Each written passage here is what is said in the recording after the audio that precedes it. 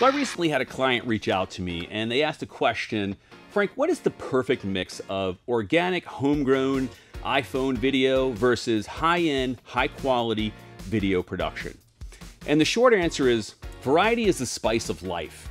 And the like attracts like principle definitely comes into play here. And what I mean by that is, if you're seeking a high-quality customer or more followers that are higher quality, that are willing to engage, you need to put out the perception or reality that you are a higher end brand that really cares about quality.